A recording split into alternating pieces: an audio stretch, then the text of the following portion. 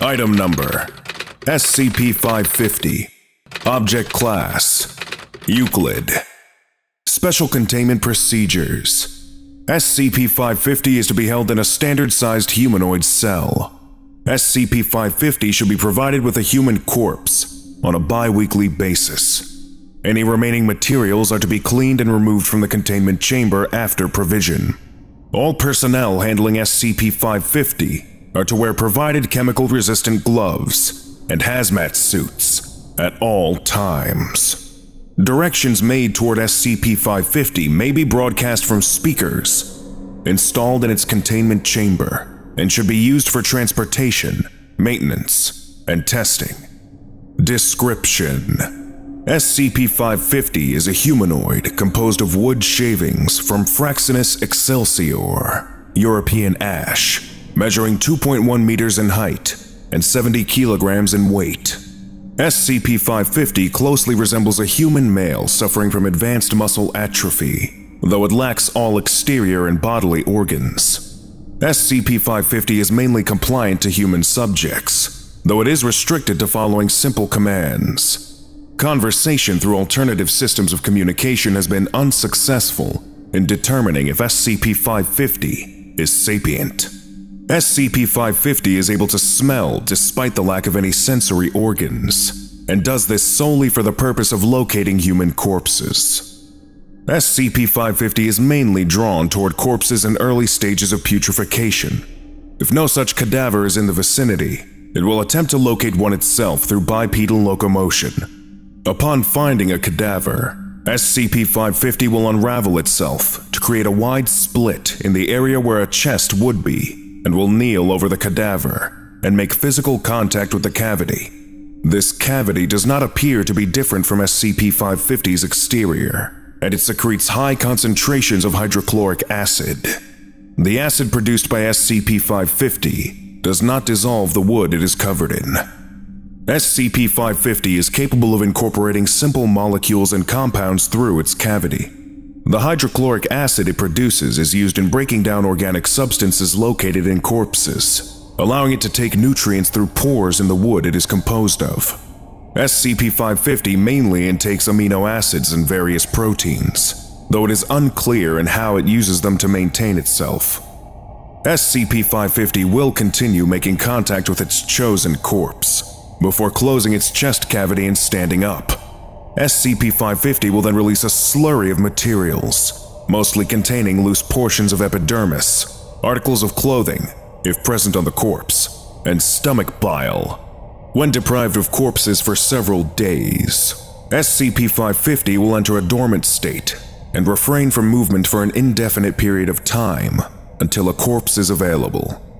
Addendum 550. Recovery. SCP-550 was found at the site of a mass grave in South Africa.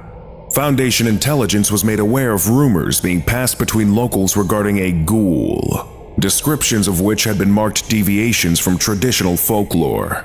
MTF Beta-7, Maz Hatters, was dispatched with orders to confirm the existence of a potential Euclid-class being, and to retrieve it on the Foundation's behalf.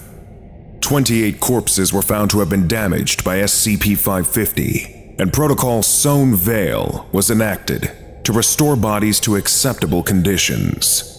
Several ritualistic items, such as incense, candles, pieces of a large cloth stained with various bodily fluids, utensils, pots, plates, and various salts and spices were found scattered throughout the graveyard. One person was reported missing in the town of SCP-550's original location, a local resident named Siyanda. No corpse has been found that matches the civilian. Other town members claim had begun taking regular trips to a neighboring town prior to their disappearance. On search of the civilian's home, a voicemail from a public phone located in was found. No other evidence of possible involvement with SCP-550 was discovered. Forward. The following is translated from the Bantu language, belonging to the Zulus. Coughing and heavy breathing, masculine voice. We know you feel it in you. I know you do not want to answer me. You need to come. We are here to open those shredded bonds. Never mind their state. You're famished, yet you are not hungry. Where do you expect to hide from what you need? A feminine voice can be heard whispering for 4 seconds before the caller makes a sound of approval. Ketiwiye says she is prepared, so now it is only up to you. Do you not want to let it burn through your bones, mixing you into the slime from where we began? Do you not want to become one with the saliva of the beast, soaking in the juices of your kin? You know what to do. We want to bring ourselves inside the beast. This is not something you should be afraid of. Further unknown background noises are heard. See, Slindil has already brought forth her tendons, fresh. Just look at her pinch the eye out.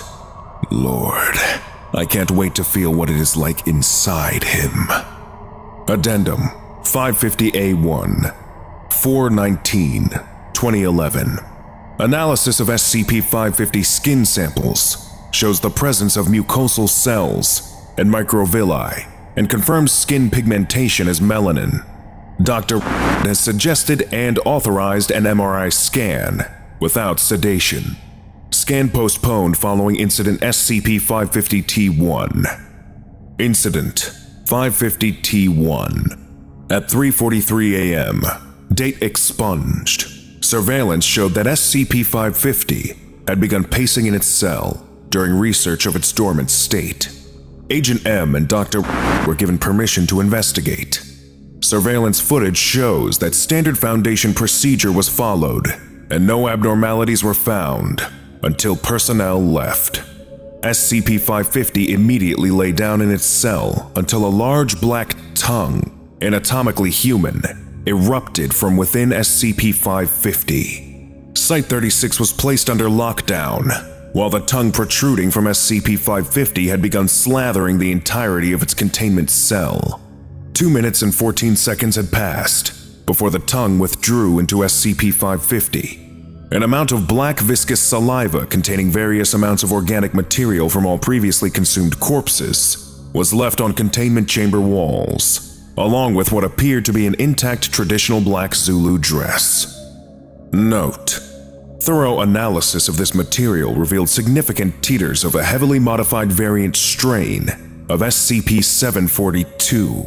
Additional analysis of genetic material, including the accompanying viral particles, showed significant splicing and incorporation of functional genes from a variety of plants and several scavenger species, aligning with genetic analysis of recovered samples of SCP-3140.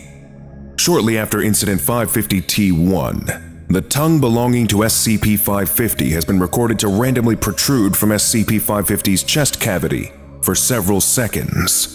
SCP-550 has resorted to remaining in a fetal position, presumably to prevent an event similar to the recent incident. No further deviations in behavior have been noted. Containment procedures are currently being updated. Lesson complete.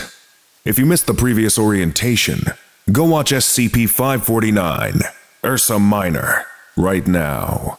Or for the complete course, watch this playlist.